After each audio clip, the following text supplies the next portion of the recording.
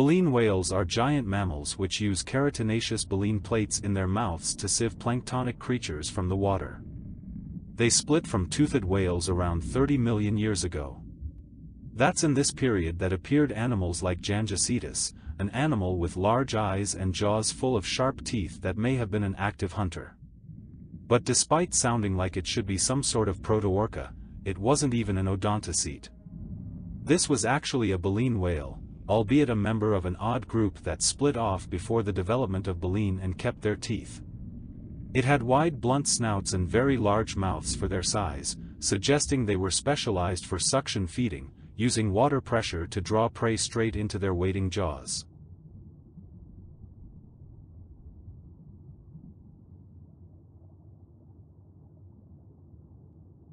Aeticocetidae is an important transitional form as it displays the early origins of the baleen whales, while still retaining teeth that can be identified as incisors, canines, and molars like many other mammals. It is unique in its representation of transition from toothed archaeocete to toothless mysticete. However, it is not a transitional form in the strictest sense, that is, it cannot be an ancestor to extant Mysticeti. Hence, whales whose feeding relied entirely on baleen made their stratigraphic appearance before Aeticocetidae, meaning that true baleen whales existed before Aeticocetidae. Borealodon was another of those toothed mysticetes. Unlike modern baleen whales, it was small, about the size of a modern porpoise, and the wear on its multicusped teeth suggest it was a predator taking slicing bites of fish, possibly using suction-assisted feeding like its close relatives the Aeticocetidae. Its fossilized remains are also a rare example of an ancient whale fall, with characteristic bore holes in its bones from Ostax worms.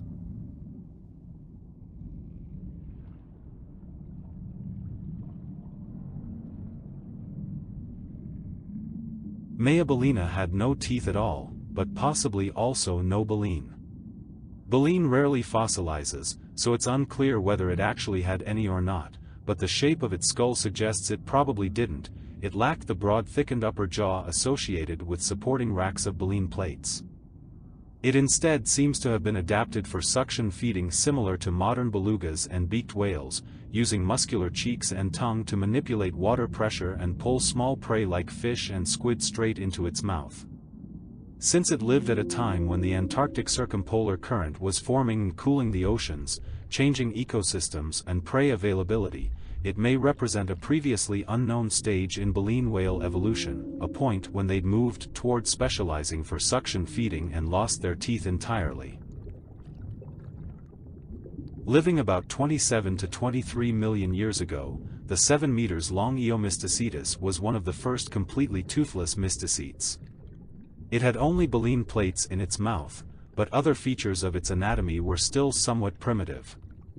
Its blowhole was partway down its snout, its vertebrae and forelimbs were quite similar to those of its basilosaurid ancestors, and it relied on extremely powerful jaw muscles to close its mouth rather than the specialized energy-saving elastic ligaments seen in more modern baleen whales.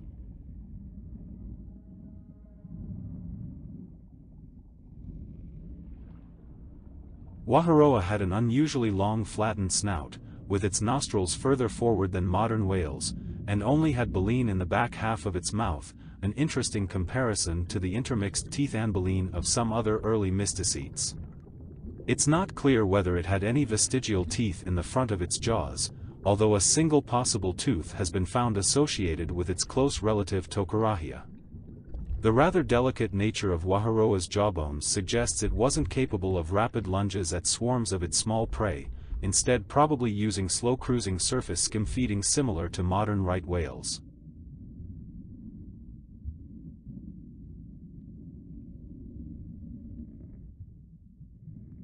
Balaenoptera was the earliest known true member of the Balaenopteroidea. In both size and skeletal anatomy, it was very similar to the modern minke whale, and may have occupied a similar ecological niche. And, while it was much larger than the more archaic cetotheriids, it still had to share the ocean with the same sorts of superpredators, and would have still been vulnerable to predation from the largest of them.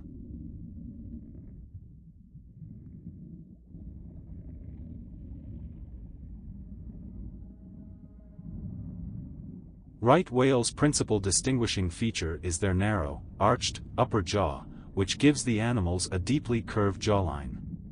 This shape allows for especially long baleen plates. The animals utilize these by ram feeding, swimming at or near the surface with their mouth open for minutes at a time, and straining food from the water, which they then scrape off the baleen with their tongues, a feeding method that contrasts with those of the rorquals. Bowhead whales have the largest mouth of any animal, representing almost 1/3 of the length of the body, the longest baleen plates with a maximum length of 4 meters, and may be the longest-lived mammals, with the ability to reach an age of more than 200 years. This species has been hunted for blubber, meat, oil, bones and baleen. Like other right whales, it swims slowly, and floats after death, making it ideal for whaling. Southern right whales are rather active on the water surface and curious towards human vessels. They appear to be more active and tend to interact with humans more than the other two northern species. One behavior unique to the southern right whale, known as tail sailing, is that of using their elevated flukes to catch the wind, remaining in the same position for a considerable amount of time. They feed almost exclusively on zooplankton, particularly krill. They feed just beneath the water's surface, holding their mouths partly open and skimming water continuously while swimming. Because of their docile nature, their slow surface skimming feeding behaviors, their tendencies to stay close to the coast, and their high blubber content, North Atlantic right whales were once a preferred target for whalers. At present, they are among the most endangered whales in the world.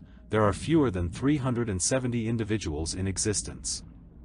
They seem less active compared to subspecies in southern hemisphere. However, this could be due to intense difference in number of surviving individuals, especially calves that tend to be more curious and playful than adults, and small amount of observations.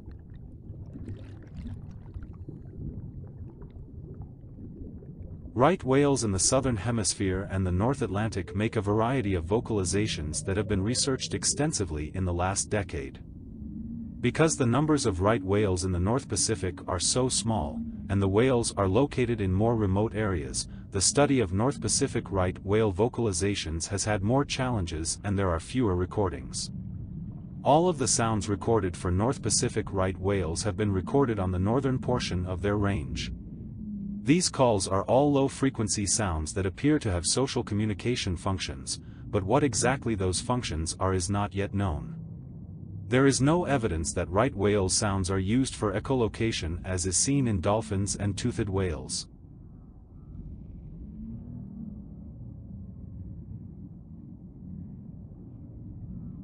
First appearing around 20 million years ago, the Cetotheriidae were a widespread family of fairly small baleen whales, generally no larger than 5 meters long.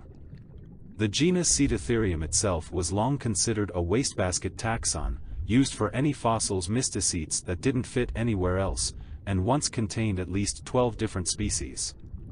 Due to their relatively small size, Cetotheriidae would have been vulnerable to various big predators, including killer sperm whales and megalodon. This heavy predation pressure may have helped push the evolution of increased body size in later baleen whales, since larger animals tend to have fewer natural predators.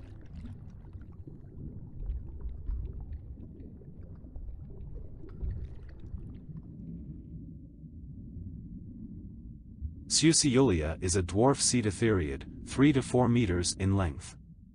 It differs from the other Cetotheriidae in the presence of a narrow occipital shield, which is as long as wide, and a pars cochlearis of the periodic bone bulging out ventral to fenestra rotunda. Primitive characters include the premaxilla forming a transverse line with the posterior ends of nasals and maxillae rather than constricted or overridden by ascending processes of maxillae.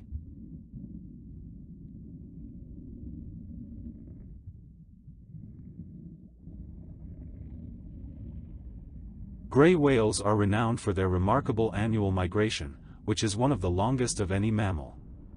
They travel up to 16,000 to 20,000 kilometers round trip between their feeding grounds in the Bering and Chukchi Seas and their breeding and calving lagoons in Baja California, in Mexico. They are bottom feeders, and their feeding habits involve sucking in sediment from the ocean floor and filtering it through their baleen plates to capture small crustaceans. This behavior often results in distinctive mud patches on their backs. The unique structure of their baleen plates, which is coarser and more robust than that of other baleen whales, is believed to be an adaptation to their benthic feeding habits. These whales have a mottled gray coloration and a characteristic series of knuckles along their back, rather than a dorsal fin. They also possess a few patches of white mottling caused by parasitic whale lice. They are known for their inquisitive nature, occasionally approaching boats and human divers.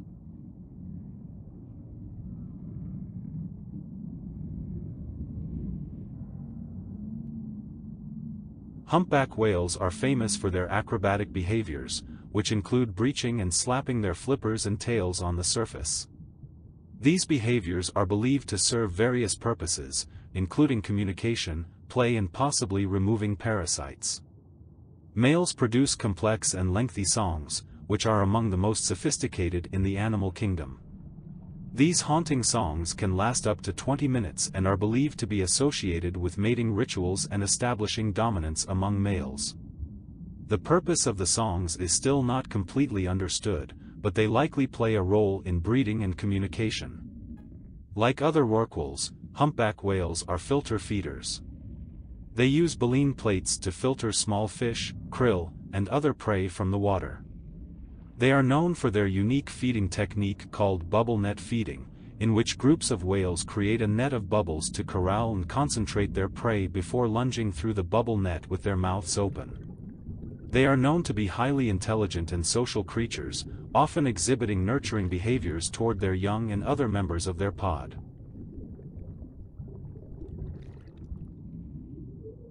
The fin whale is the second largest animal species on the planet, following the blue whale.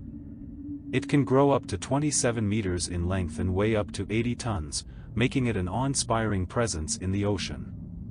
They have a sleek and streamlined body shape, featuring asymmetrical coloring with a white or light-colored lower jaw and underside and a dark gray or black upper body. This unique coloration helps with camouflage and blending into their surroundings. Despite their large size, they are incredibly agile and fast swimmers, reaching speeds of up to 40 km per hour in short bursts. This speed is beneficial for both evading predators and capturing prey. Reaching a maximum confirmed length of 33 meters and weighing up to 200 tons, the blue whale is the largest animal known ever to have existed. It is usually solitary, but can be found in pairs. When productivity is high enough, blue whales can be seen in gatherings of more than 50 individuals. Populations may go on long migrations, traveling to their summer feeding grounds towards the poles and then heading to their winter breeding grounds in more equatorial waters. The animals appear to use memory to locate the best feeding areas. Blue whales were initially difficult to hunt because of their size and speed. This began to change in the mid-19th century with the development of harpoons that can be shot as projectiles. Blue whale whaling peaked between 1930 and 1931 with 30,000 animals taken. Today, increasing man-made underwater noise impacts blue whales. They may be exposed to noise from commercial shipping and seismic surveys as a part of oil and gas exploration.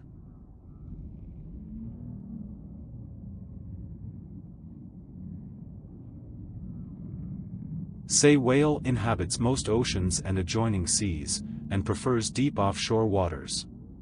It migrates annually from cool, subpolar waters in summer to temperate, subtropical waters in winter with a lifespan of 70 years.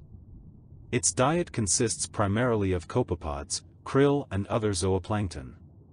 It is among the fastest of all cetaceans, and can reach speeds of up to 50 km per hour over short distances.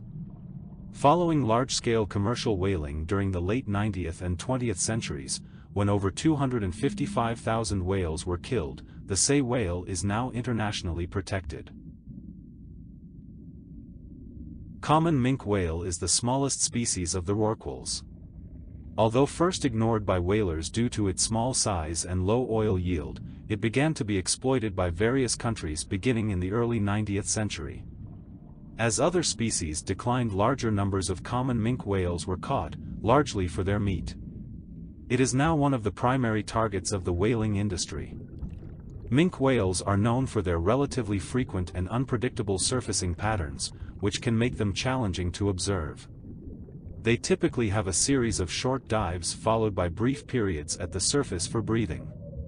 They are generally more solitary and less gregarious compared to some other whale species, which can make them challenging to study in the wild.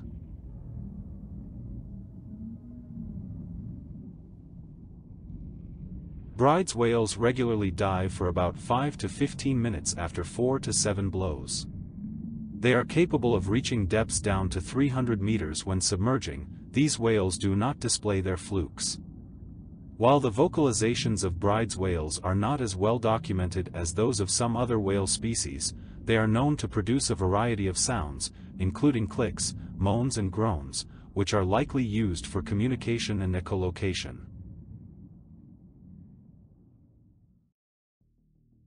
The major threats faced by these whales primarily include human activities with ship strikes and entanglement in fishing gear, which can result in injury or death, habitat degradation and pollution, that pose significant risks to health. Climate change-induced impacts such as ocean acidification and shifts in prey availability can further exacerbate the challenges faced by these whales. Human-generated ocean noise, particularly from activities such as shipping, military sonar and offshore construction, can significantly disrupt the underwater acoustic environment and pose a substantial threat to whales' communication and behavior. This noise pollution can interfere with the ability of whales to effectively communicate, navigate and locate prey, leading to potential disorientation, increased stress levels and difficulty in finding food. The cumulative impact of prolonged exposure to these anthropogenic sounds can have detrimental effects on the overall health and well-being of whale populations, highlighting the urgent need for review our way of invading the marine environment.